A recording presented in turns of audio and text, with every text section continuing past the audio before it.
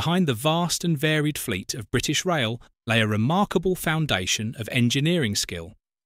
At the heart of that foundation was BREL, British Rail Engineering Limited.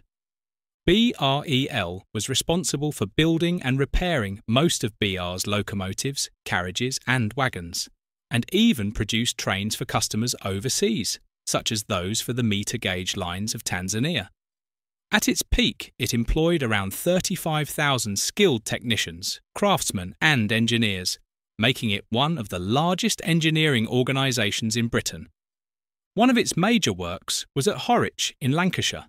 Its works manager, Chris Shepherd, had joined as a graduate in the early 1970s when the plant was outdated and its future uncertain.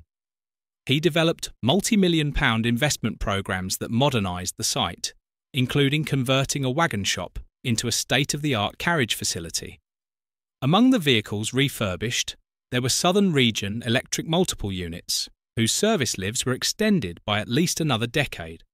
Graduates entered BREL either from university or through sponsorship schemes, all undergoing 2 years of practical training. They spent time on the workshop floor, in design departments and at operating depots, learning directly from the skilled staff they might one day manage. Many recalled this as their first real introduction to the wider world of engineering, a place where asking questions, showing interest, and getting hands-on earned respect far quicker than simply watching from the sidelines. Female engineers, still rare at the time, often faced initial curiosity, but soon proved themselves by working hard, getting involved, and showing they were every bit as capable as their male colleagues. This culture of learning, skill and determination defined BREL for decades. It was the engineering backbone of Britain's railways.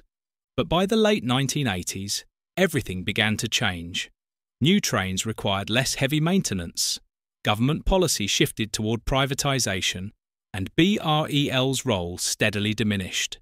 In 1989, the company was sold, and by 1992 it was fully absorbed into ABB Transportation.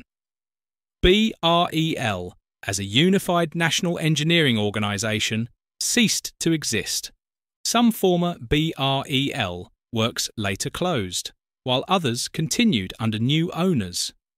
The most famous survivor, Derby Litchurch Lane, went on to become part of Bombardier and today operates under Alstom.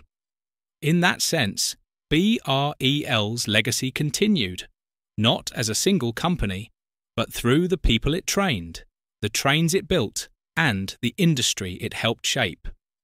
If you enjoyed this video, please remember to like, share and subscribe for more railway history.